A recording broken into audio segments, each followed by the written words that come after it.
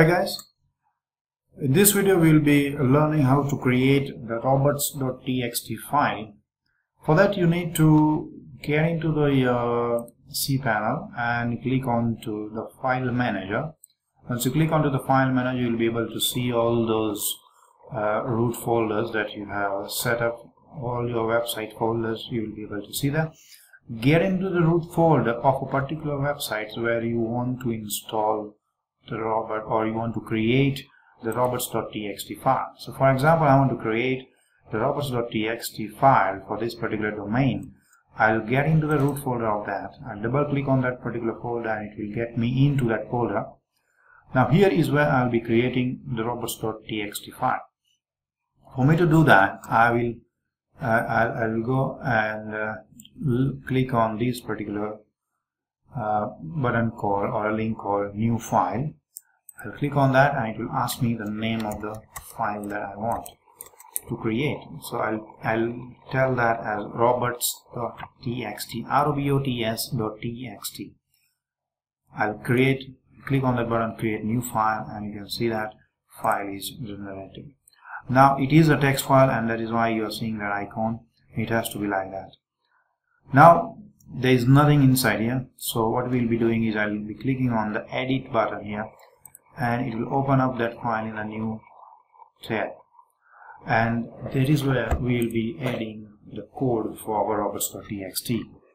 So the first code that you are supposed to write is user-agent :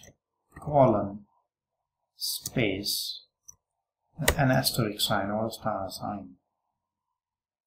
By meaning that user agent is referred to as all those detectives, all those spiders and crawlers on the website, on the web, all those Google bot, the spiders, the Yahoo bots, any robots that crawls the web, they are in this case called user agent. So by showing them that, by indicating, by putting the asterisk sign, we are telling that this applies to all the search engine robots.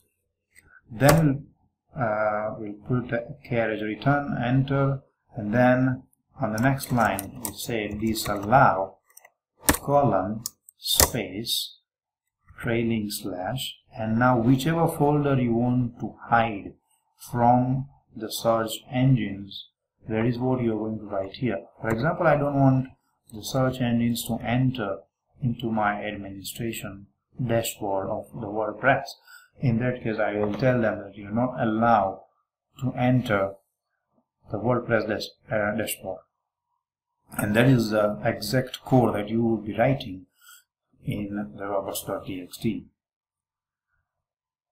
Then you may even want to disallow other areas where you have already put your downloads and other secret files or folders. In that case, you don't want to allow the search engines to go through those folders. Also, then you can put that particular name of the folder here. Please note, the search engines are not able to, let me put it this way, they are only able to block themselves from the folders, not the files. So here you cannot just directly put on the file names. You can only put up the folder names. If you want, you can just say wp-content or wp-include or something like that. Or if you have put up a download folder and you named it as downloads, then you say disallow downloads, something like that. In that case, they will not be allowed to see anything that is in the downloads folder. But ensure the name of the folder that you write here exists on your root folder, and that is what you have been using that. Otherwise, it may treat as an error.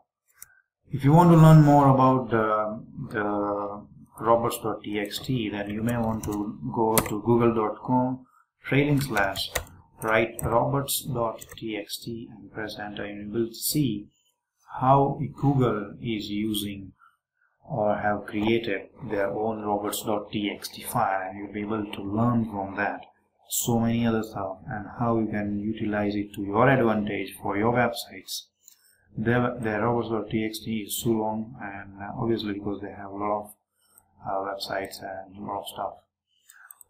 So this is how the basics of the robots.txt are, and that is all for creation of the robots.txt file. Now don't forget to click on the save changes on the right hand side and close, and once you want to see again edit it, you will be able to see that the same code exists there.